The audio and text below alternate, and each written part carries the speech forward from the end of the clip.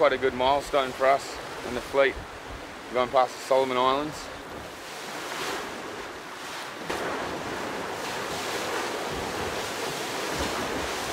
Pretty cool, you know, not many people ever see this spot or sail past this spot. That's pretty special to everyone in this edition.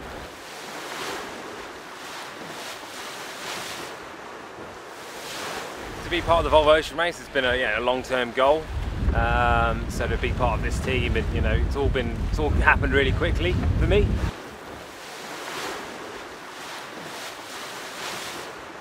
Volvo race is it's just up there in offshore sailing. You know, it's one of the big sort of races, big three really: the Olympics, America's Cup, and the Volvo.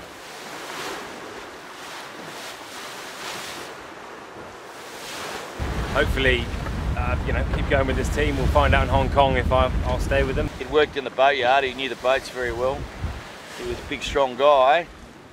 And for me, he was a rugby player, which is the other sport that's deep at my heart. And if you play any sort of rugby at any sort of reasonable level, 9 out of 10 guys I've always played rugby with have always put the team first and understand what teamwork and being a team player is all about.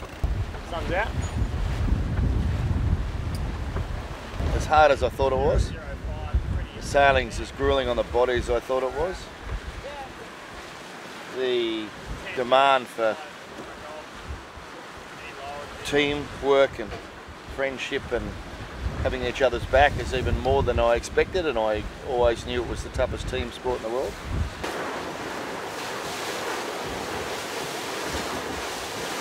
I enjoy the challenge. It's just like nothing else you can do.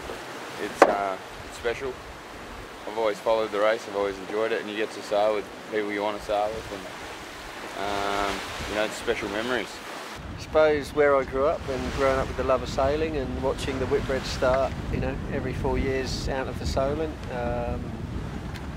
you know, it's one of those things you always dream of doing, and whether you ever get the chance is another thing. You know, if you're lucky enough to get the chance to do a race like this, everyone should grab it. I think, you know, it isn't for everyone, but you should always challenge yourself.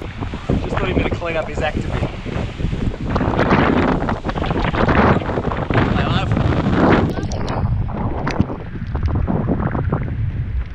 You have to take the opportunity when you can to keep a little bit of hygiene going. So this morning we managed to have a rain squall with not a lot of wind in it for the first half an hour. So while the boys were just trying to keep the boat trucking, managed to have a quick freshwater shower.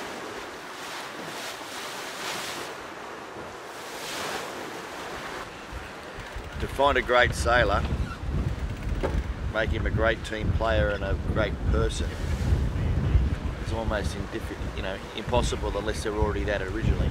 It's a lot easier to find great people that are team players and try and turn them into great sailors.